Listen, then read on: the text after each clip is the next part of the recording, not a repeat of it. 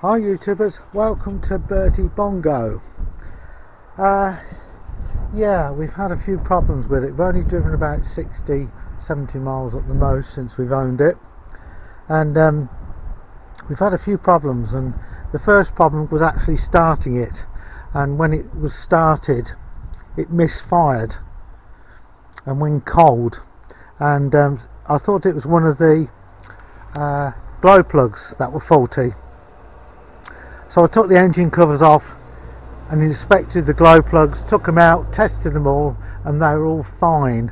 But what I realised was there's a bad electrical connection on the positive rail to the glow plugs. So I fixed that problem, and that's done. And I thought what I'd do is I'll install an indicator light to show when the glow plugs have actually got power, and I've done that, and I've run two wires up here, and there's a little indicator light on the plastic cover that goes across here. I've also fitted an additional temperature sensor, which is there, and there's a hole there. You can it doesn't thread in, but you can actually insert another temperature sensor in there. I've done that, and that actually gives an indication in degrees centigrade from a gauge sitting there. Another problem I found with the van is the handbrake was sticking, and the reason for that is whoever had this apart in the past put all these cables on top of this bracket, which meant when the plastic cover was on, it was pinching all the cables, and the actual handbrake cable should be underneath this bracket, and it was all those were laying across the top, so that was assembled wrong.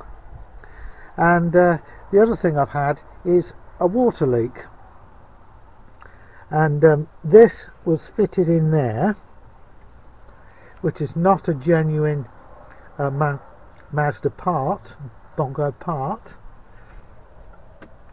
And basically what's happened is this has developed a leak. It's got a hole in it just there. Can you see it? Just there. The water was squirting out that. Just found a water leak on the Mazda Bongo.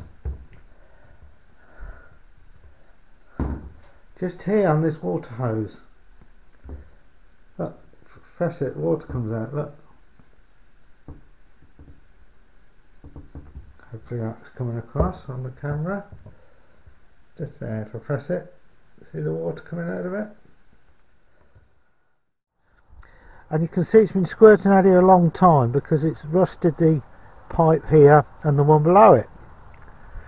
So what I'm doing is I'm trying to come up a way to sort this problem out. And you can see there's been a problem here in the past because somebody's actually brazed this connection, that's brazing or soldering. So what they've done, they've cut it, and I think they've brazed it, which is not the right thing to do.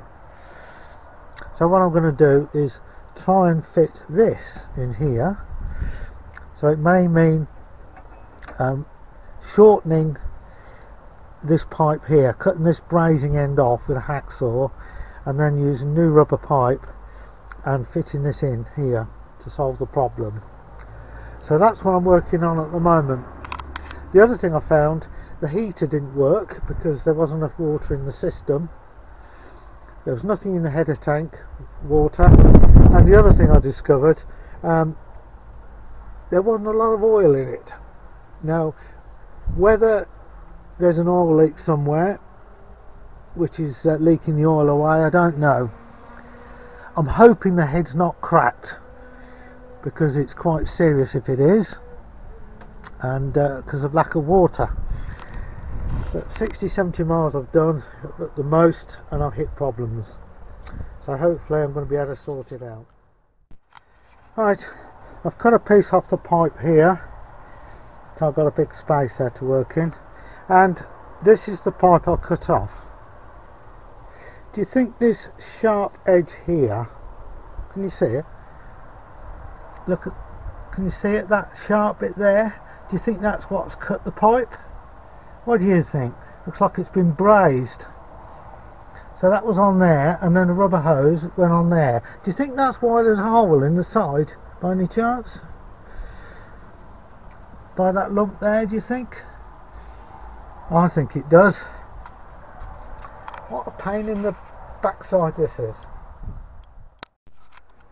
So I've gone from this grotty bit of rubber hose to copper T-piece and all these clamps, and I'm just trying to fill up, put the antifreeze back in, but the problem is I can't get the top off the container of the antifreeze.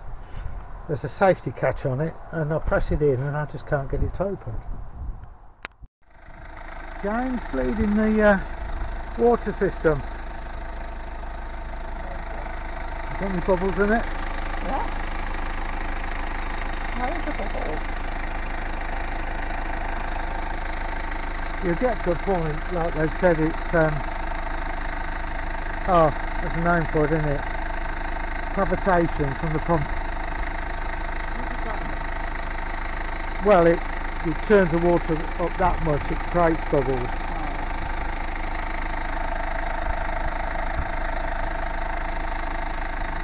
Which god are you worshipping? You worshipping the petrol god?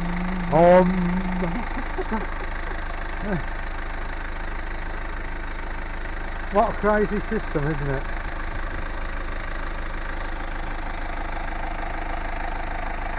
That is definitely bubbles, isn't it?